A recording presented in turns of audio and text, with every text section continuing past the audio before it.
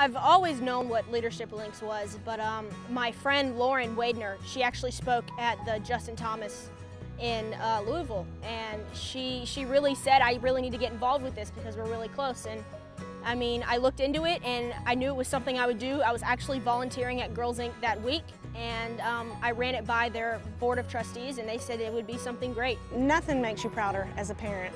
You always want to see your kids succeed, but when your kid takes the initiative to say, hey, I want to give back not only to golf, but I want to give back to my community. They set a program up to where it makes it easy on you, but you also have to put in just as much effort to reach out and get those sponsors.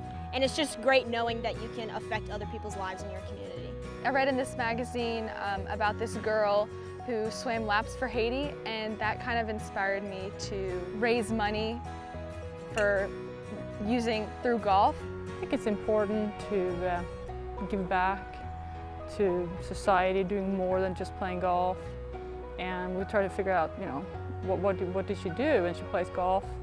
And making birdies is a cool thing to do. So she decided, it's like, well, I can raise money by making birdies. Knowing that every birdie I make is not just another shot under par, it's, you know, another dollar more money for people that need it. It's crazy to think about that I'm having an effect on someone's life, but I've always loved helping people or giving people advice if they asked for it. So this was just one more step that it just makes me so happy to see how much money I raise, and to when people talk about, oh, you know, I donated today, it just warms my heart.